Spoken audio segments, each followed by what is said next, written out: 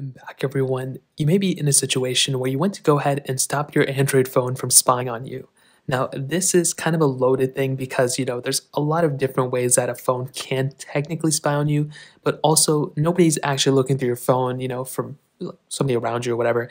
Usually it's applications who are just utilizing your data in the background and they're just using them to serve ads typically. But if you want to go ahead and limit these things, the first thing you want to do is you want to go ahead and remove any applications that you're not currently using or maybe applications you didn't even know you installed in the first place. So with a lot of Samsung, a lot of Android phones in general, they have a lot of bloatware. So if you have the ability to remove them, there are some tools out there if you have root access to remove them. If not, you may want to go through and delete the ones you can. So go through, let's say you don't like, for example, let's say you don't want this one anymore, you go and hold it down, you can go and uninstall it. In each application you uninstall, the higher and higher the likelihood is of those applications not being able to snoop your phone in the background. So that's the first thing. Another thing I would recommend doing is actually making your way over to your actual system settings, and you want to go ahead and secure your phone as much as possible. So what you want to do is if you have any ability of actually enabling two-factor authentication on your phone, on your passcode, if you have face unlocking, your Instagram account, whatever applications you have, just turn on two-factor authentication. That is another big thing I'd recommend doing.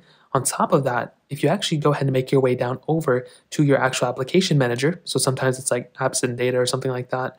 So here we go, we just have apps. What you can do is even the applications that you have on your phone, you can actually scroll through within it and you can actually open up the application like here and you want to force stop these applications. So here at the bottom right on my Samsung, there's a little force stop animation. All I have to do is go and click on force stop, click OK, and that application will now technically be turned off in the background. When you open up an app and you close it, that app can still be open. So by turning off force stop, that's another way to do it. Also, permissions. This is another big thing.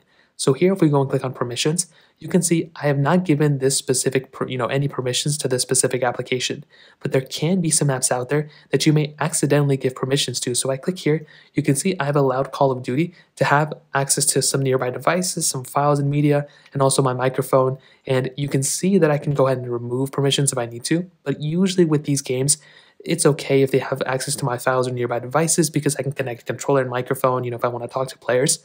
So the best thing to do is go through all these applications, any ones that you're not using anymore, force stop them if you can, especially like this one. I don't know what this one is.